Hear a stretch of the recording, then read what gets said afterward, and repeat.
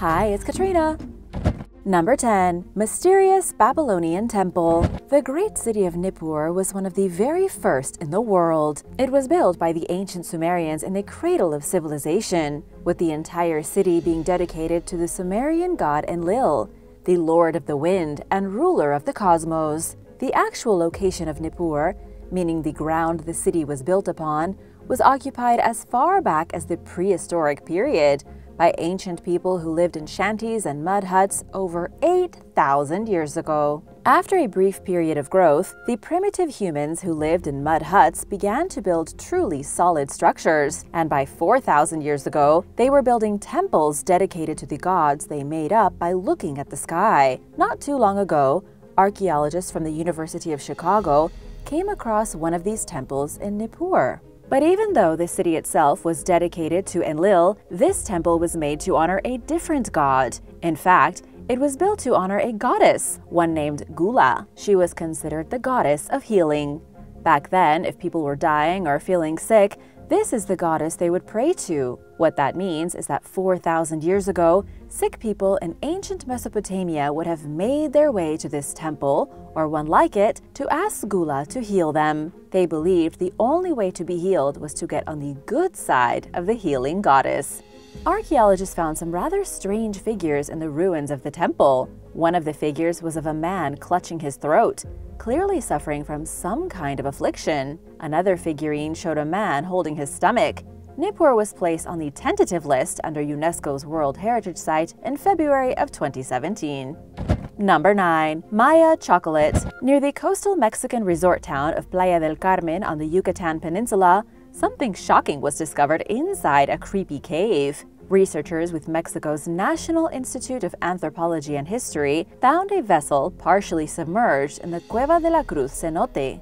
It was buried in the soft sediment and had been dumped there during the last rainy season when the cenote was flooded. The vessel is strange and remarkably well preserved, painted red and black, and shaped just like a pumpkin. But it's what the researchers discovered inside the vessel that makes the story so interesting. They were able to date it back to the pre-classic period of Mexico, between 300 BC and 250 AD. They were also able to look at trace elements left inside the vessel and to determine what it was used to hold. It was used for drinking chocolate. Somebody over 2,000 years ago had sat down with this pumpkin-shaped vessel in both hands and chugged hot liquid Maya chocolate. It was seasoned with roasted cacao seed paste, chili peppers, and cornmeal. The liquid chocolate then would have been transferred from one vessel into another repeatedly until the top became covered in a thick, yummy foam. The drink had likely been used in an official ceremony or some kind of religious ritual, maybe for medicinal purposes. We're guessing it tasted delicious, but it definitely was not sweet. Number 8. The Mirror Afterlife. In Norway, archaeologists recently discovered the ancient grave of a Viking warrior. This Viking was buried 1,100 years ago, and his sword was placed at his left side. It's not unusual at all for a Viking to have been buried with a weapon, but the fact that it was put on his left side is a little strange. Normally, a Viking would be buried with their weapon on their right side. Archaeologists believe that by placing the sword on the opposite side, the dead warrior may have been left-handed, but that's not the most interesting part. According to Raymond Sauvage, the project manager, Vikings almost always buried their weapons on the opposite side that they were worn.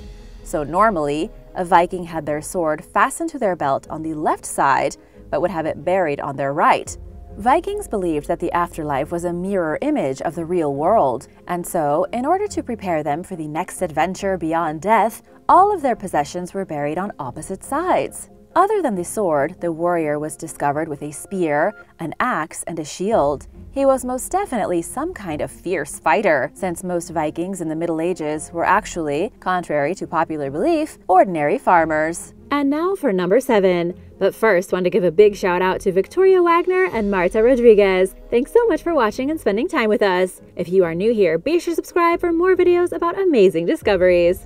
Number 7. An ancient mine. A group of cavers explored deep into an old cobalt mine in Cheshire, England that was abandoned around the year 1810. When they entered this dark and gloomy place, they had never expected to come across a small trove of artifacts. They found leather shoes over 200 years old, clay pipes that had once been used for smoking tobacco, and a mysterious inscription written in candle soot. The old cobalt mine is located near the city of Manchester.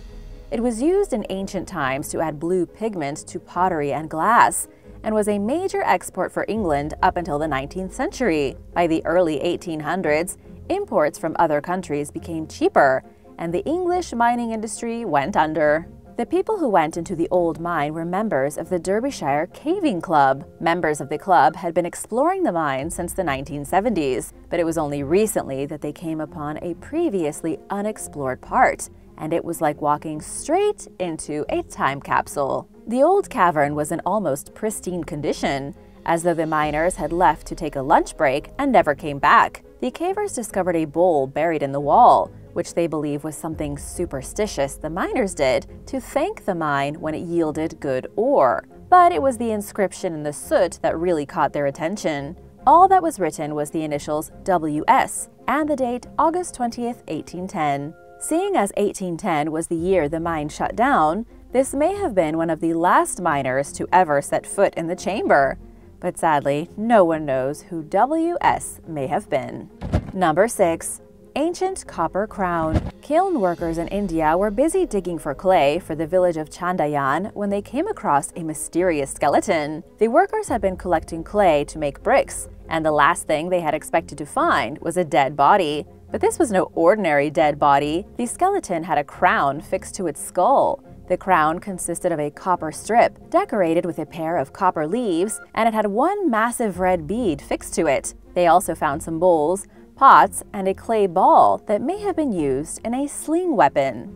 The Archaeological Survey of India was dispatched to investigate. They performed a real excavation and discovered more chunks of the skeleton, including a leg bone and pelvic bone. They also found another piece of the crown and more storage jars. And 65 feet away from the burial, the team came across a huge collection of animal bones. It looks as though the kiln workers had stumbled upon some kind of ancient ritual. Archaeologists don't know who this guy was, but feel like he may have belonged to the Indus Valley civilization around 1900 to 1600 BC. Whoever he may have been, he was important enough that he wore a splendid crown of glittering copper and bright red jewels.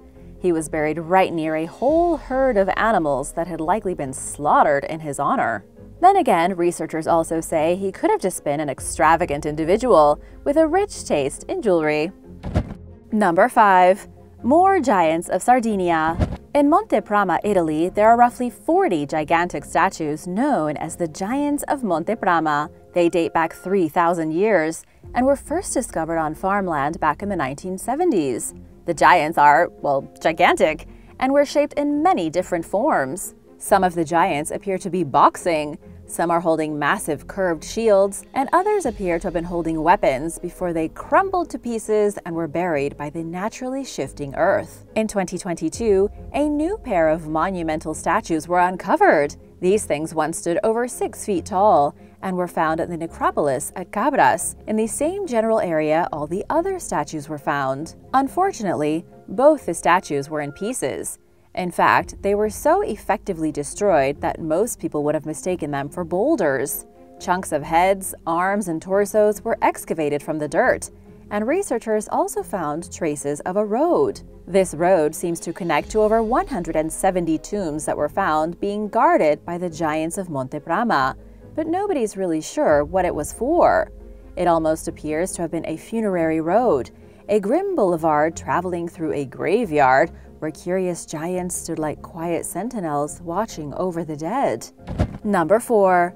Bronze Age spearhead. Yet another interesting piece of the past was recently revealed in England. Excavations were being done at the Thames Water Sewage Works in South Surrey when researchers came across a variety of exceptionally old artifacts. I'm talking prehistoric, thousands and thousands of years old. The main discovery was a Bronze Age spearhead, but that was only the tip of the iceberg. The site of the sewage works itself lies over a multi-period archaeological landscape. In other words, a place that's been occupied repeatedly over the ages. Previous investigations already uncovered traces of human habitation going back to the Neolithic days and stretching all the way into Roman times. They have found a Bronze Age settlement that was made from quaint wooden structures, as well as an old farm from the days of the Roman occupation. But the spearhead is something altogether new. The archaeologists with Cotswold Archaeology first identified a group of roundhouses dating back 3,000 years. Then they stumbled upon a pair of old Roman trackways, which may have been used for bringing soldiers through the country. And finally, the pristine spearhead, found at the surface of a shallow pit. It's an extremely rare artifact, and it's in remarkable condition. It was most likely a weapon belonging to a primitive tribesman in Britain, though we don't know for sure. Number 3. Chan Chan. There is an incredible little-known site in northern Peru. It's called Chan Chan, and it was the ceremonial religious center for the Chimu civilization from between at least 850 AD and 1500 AD. The Chimu was a prosperous pre-Hispanic civilization that dominated the northern region of Peru before the rise of the Inca. They amassed great fortune, built gigantic cities of stone with wondrous monuments, and practiced a religion based around a sun deity. Their cities were so impressive that Chan Chan was actually the largest primitive city known in the Americas prior to 1470. After the rise of the Inca Empire and the founding of the Spanish city of Trujillo in 1535, the Chimu began a slow decline to extinction. Their great city, rather than be respected by the invading Spanish, was looted and destroyed. Archaeologists have already discovered all kinds of beautiful temples and lost ruins, but recently they made a new, smaller discovery at the site of Chan Chan. They came across a wooden figure that had been decorated with sheets of mother-of-pearl. The strange little figurine almost looks like a child's doll with black almond eyes, a pointy orange nose, and a triangular wooden loincloth. We don't really know what it was used for, perhaps in ritual ceremonies, maybe as a decoration, or maybe it was a child's toy. Number 2. An Egyptian stroke victim. A team of researchers from New Jersey University were doing a detailed medical examination on an ancient Egyptian mummy, trying to learn about its life and death when they made a rather bizarre discovery. According to what the authors of the study wrote in their report, which was published in World Neurosurgery, the mummy was a woman. She lived in ancient Egypt and had suffered a stroke that left her seriously disabled. Her entire left hemisphere was paralyzed, and she had probably lived for years like that before dying of unknown causes. This was a remarkable find because until now, nobody has ever found an actual stroke victim from ancient Egypt or anywhere else in the ancient world. The closest was an 18th century Italian priest, and that was discovered in 2017.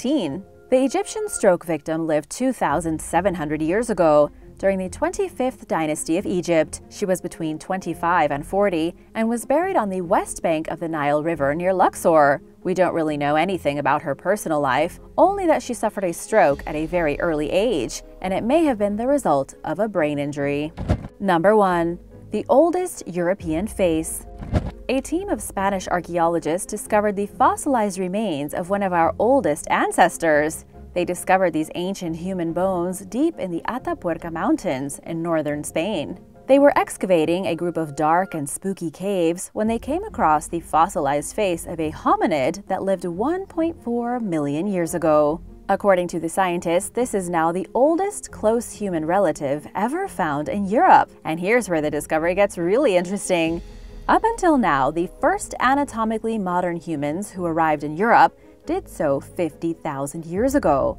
There had never been any proof of humans in Europe a million years before today, and yet this fossilized face is very obviously human, or humanesque. This discovery is changing everything we know about history. At the same time that this oddly human-looking creature was wandering through Europe, the Homo habilis and other species of early humans were roaming through Africa with distinctly ape-like features. Until now, scientists didn't think human features existed for hundreds of thousands of more years, and definitely not in Europe.